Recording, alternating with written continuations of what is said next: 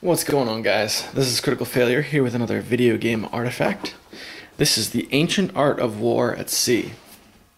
I found this game at the thrift store.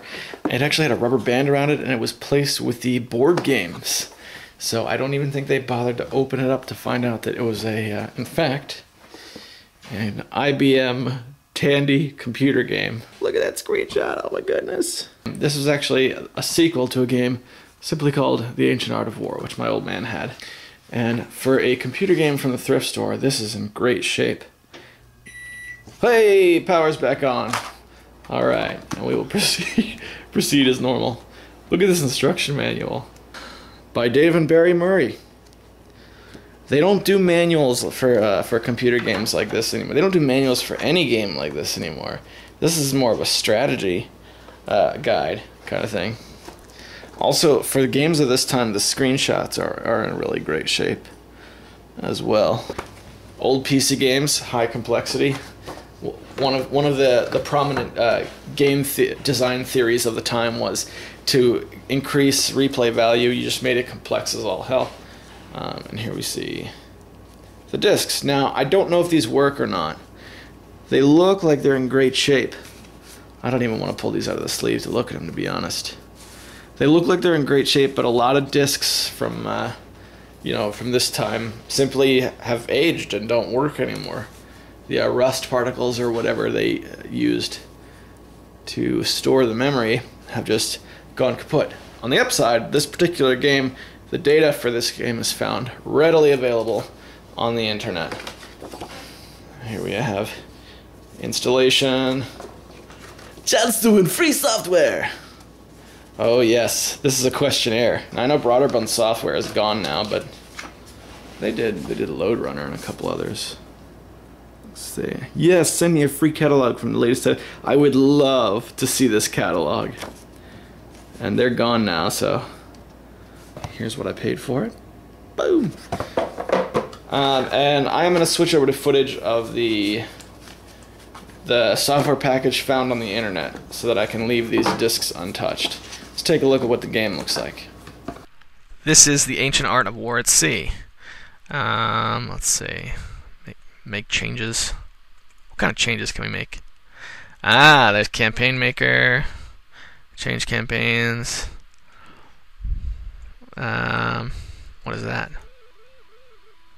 Oh, this is an ad for the original, I guess. And I really do appreciate the campaign editor, or rather, I did when I was much younger. This is what we're looking at. Here we have a body of water and the white units, as you can see here. This is one of mine, and wow, all these black units are theirs. So I have to assume. Oh boy, we've got a couple of places on top. I guess I'm trying to dodge the ships. There's no way I can be expected to fight all these.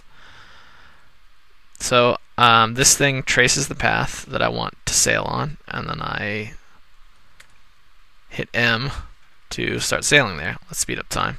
You can see him circling around like I did. Oh, they're all racing for it. Alright. Let's see. Let's drop time.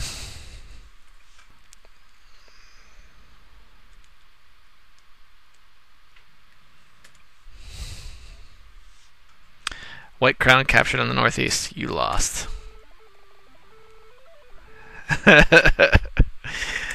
Alright. So this is the Ancient Art of War. Running the gauntlet. Come on, there's got to be one where I can get some fighting done. Okay. Yeah, this is the one I did the last couple times I played this game.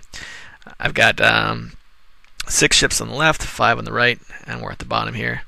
If you go up towards the top, we've got a whole mass of their ships, and we have a black crown right here. So I imagine if I just get one of my ships up to that black crown, should be fine.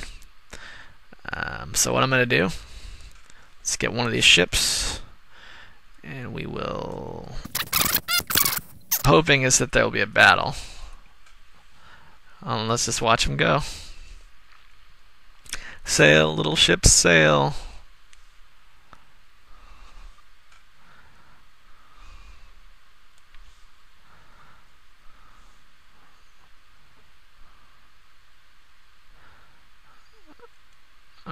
Can't be too long now. There's my little white ship. Okay. White crown captured. I didn't even know I had a crown. Alright, that's enough of this game. Thanks for watching, guys.